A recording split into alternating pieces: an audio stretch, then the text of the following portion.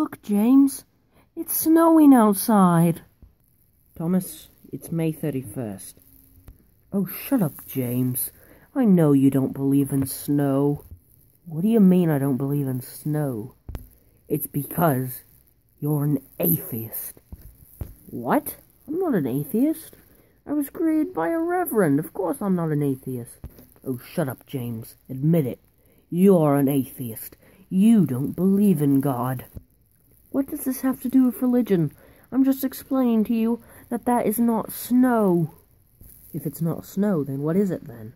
You stupid atheist. Thomas, shut up. I'm not sure what it is. It's just there. Fine then. I'll prove that this is snow and that God exists. How does proving that this is snow prove God? Oh, you're confused me, Thomas. Oh, shut up, James. Okay, James. This is it. Holy crap! It was resolved!